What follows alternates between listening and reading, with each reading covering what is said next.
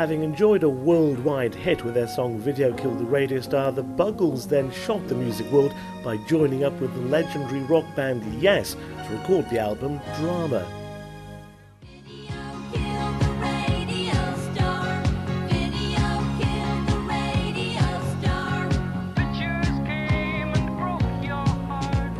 Yeah, I think a lot of the Yes fans at the time were pretty surprised about these two pop guys suddenly joining their revered rock band, you know. And it was an interesting time for me because I made the transition from just being a guy in the back room, and certainly when we went on TV, it was pop stars on top of the pops and all the rest of it. All of a sudden, we were propelled into one of the most biggest progressive rock bands of all time. So it was a pretty big transition for me. For instance, I think that the biggest gig I'd done before was probably to maybe 500 or 600 people, and all of a sudden the first gig with Yes was actually in Canada, Toronto Maple Leaf Gardens, and that was in front of 20,000 people.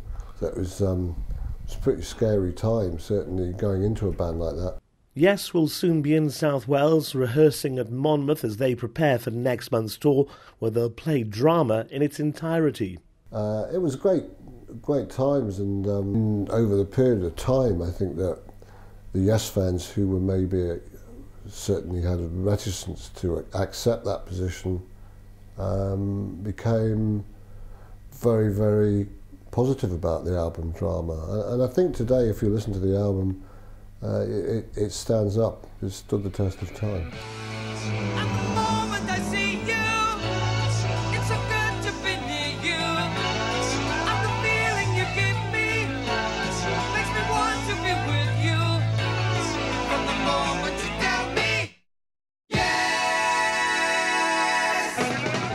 I think it got to #2 here in the album charts, which was no mean feat.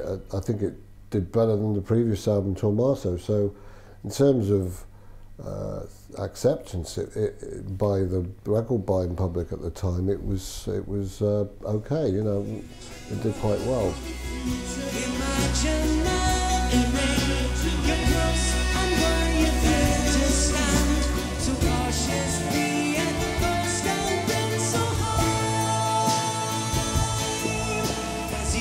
My spirit climbed into the sky.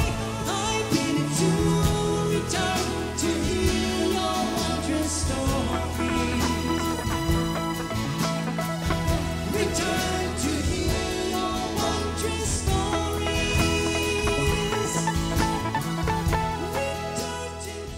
The last few years, as you know, we've been doing other Yes albums like the Yes album and Close to the Edge and Going for the One in their entirety. I think that it will bring back a lot of memories for us, and I think that, you know, as I said, I think that album is still stands up. You know, I think it's a strong album. I think there's some great moments, and it's very much a transitionary album from Yes's standpoint. Is that it propelled them from that 70s generation where they were kind of, you know, punk had come in, and progressive music at that time was not really at the front of people's imagination or people's appreciation. And I think that we kind of propel Yes into a new sound, a new generation. Yes had got more of a kind of technological aspect to them rather than playing these long pieces from the 70s.